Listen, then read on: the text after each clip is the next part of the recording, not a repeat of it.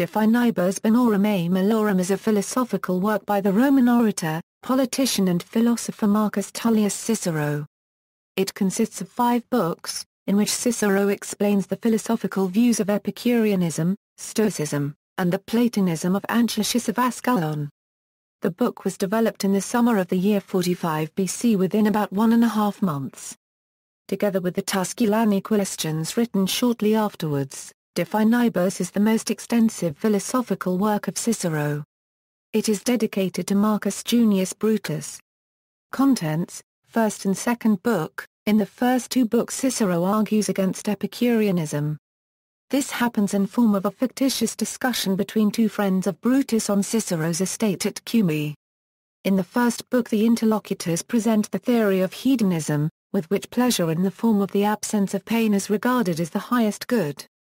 In the second book Cicero criticizes this view, whereby he attacks the hedonistic definition of pleasure and argues that it cannot be equated with the highest good. Third and fourth book. In the next 2 books the Stoic school is discussed. In the third book Cicero's interlocutor Marcus Porcius Cato presents Stoic theory, whereby he introduces in Latin the technical terms used by the Stoics. The highest and only good of the Stoics is presented as a moral good. In his counterattack in the fourth book Cicero doubts the derivation of the Stoic view as a supposed natural state as well and the exclusion of other goods by these teachings. Fifth book. In the last book Cicero presents in the form of a dialogue between him and several friends the theory of the academics as taught by Antiochus of Ascalon. This sees a perfectly happy life, in which both virtue, and physical, external goods are contained in the highest good.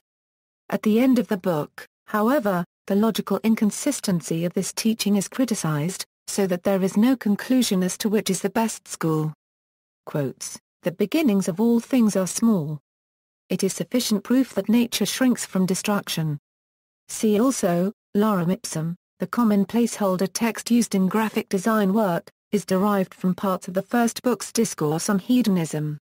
External links: a Latin wiki source has original text related to this article, De finibus bonorum a malorum, De finibus bonorum a malorum, Latin text, side-by-side Latin and English, Trans by Harris Rackham.